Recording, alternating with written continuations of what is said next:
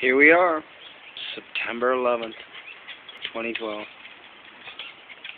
You know, Tucson, Arizona, we've got a lot of nice clouds and stuff as far as the rain goes, but there's a lot of this on top of the clouds and in between the clouds.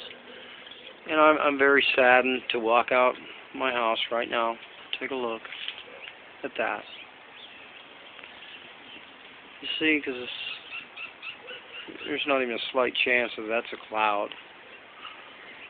It's hard to see on this phone recorder here, but this is, you can just see literally stuff just falling out of it. The weight is pulling down. Once you've been watching this for a while, it's easy to figure this out. It's sad to see this. September 11th, 2012, Tucson, Arizona. Take a look at this. Oh my. Okay, I'm glad I walked a little ways over. Oh my. Look at our nice spray today. This is called Geo-Engineering. You need to see the movie Why in the World Are They Spraying? People of Tucson are pretty familiar with it. They seem to have seen these crazy signs all over the place. It said, what in the world are they spraying? And now, golly gee, a whole bunch of signs say, why in the world are they spraying?